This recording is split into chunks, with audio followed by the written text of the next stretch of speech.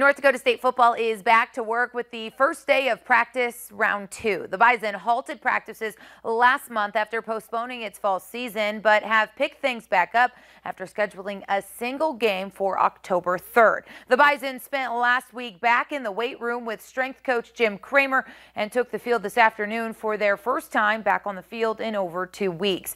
Part of the advantage in scheduling this single game this fall is it allows NDSU 20 hours of practice a week through the month of September, allowing the team to continue to work and improve as they typically would during a spring season in a normal year. That work began today in earnest. Some clarity for fans today as NDSU releases procedures for the game on October 3rd, announcing 10,000 people will be allowed to attend. All season tickets holders, whether they would like to attend the game or not, are asked to complete a survey by Friday at 4 p.m.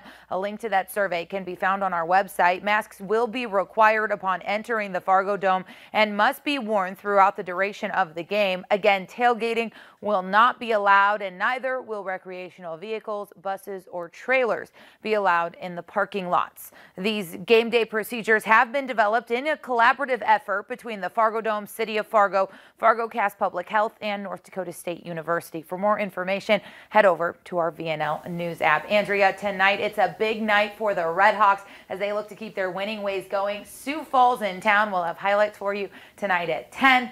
Along with an update on the Twins. And baby steps for the Bison, right? I mean, not everybody will be happy, but some people are getting in.